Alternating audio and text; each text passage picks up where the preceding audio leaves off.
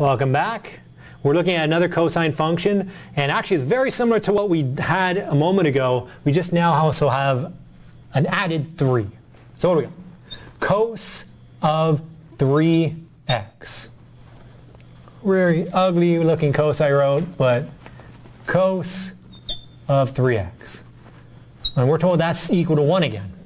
So we're going to start the same way as before. We want to get and solve for x. Okay, well, take cos to the minus 1 of both sides.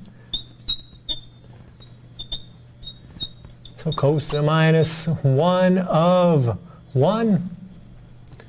And what do we get? These cancel. We get 3x equals 0 again. Cos to the minus 1 of 1 is 0.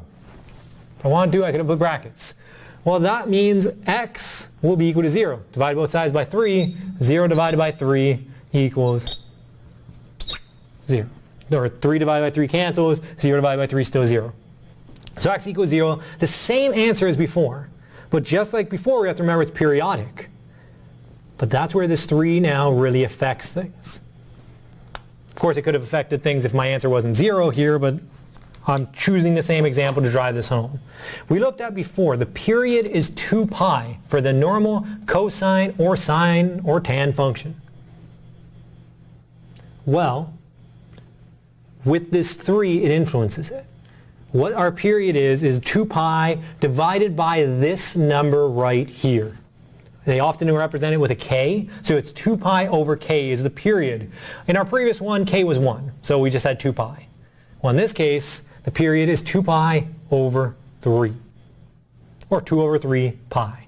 That's how often it repeats itself. It makes it repeat itself faster. So repeating itself more often as we go along our line. Still repeating itself an infinite number of times, but it's just crunching it inwardly. So this is going to repeat itself, and we can think once again that every, let's go back to this color, n, in this case, 2 pi over 3 is what x is going to equal. Because when it's 0, again, n is an integer, and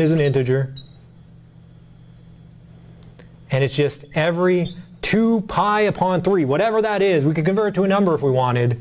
Pi is just 3.14, so we could convert this over and see it's just every bit over 2, it would be repeating itself, and we'd get this whole function equal to 1.